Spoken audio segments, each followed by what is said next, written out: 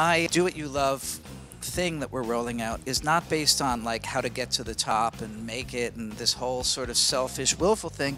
It's based on life principles. And it's way cool to have these two people because they have been really doing things in the world that are in that top 1%. My wife reminded me that there is no better lesson than adversity. And I sought help anywhere I could find it. Professional as well as spiritual guides in the form of my angels, Katie Agresta. Well, using John Bon Jovi as an example, he has a work ethic unlike any that I've ever seen in anybody.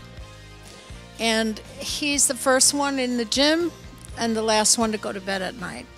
Underpinning all of this is this deep love for the art and for the doing of this thing, writing and playing and making records. I've been teaching since I'm 17 years old.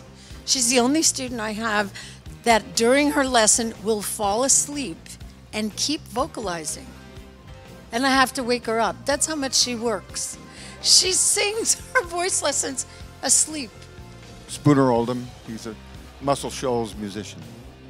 He's the only musician I ever saw who fell asleep and kept playing. Oh, really? They should do a duet. He's doing a piano part.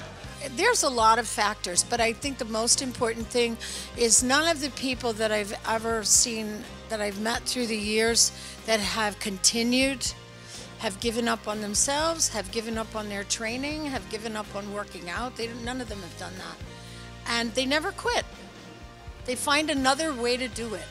The music business has changed a lot. You know, it's the history of music. We study the history of the past to learn for the future. You have to be willing to be a perennial student. You have to learn everything about everything. That's my main thing that I would say to anyone doing something now. Do what you love and don't compromise that.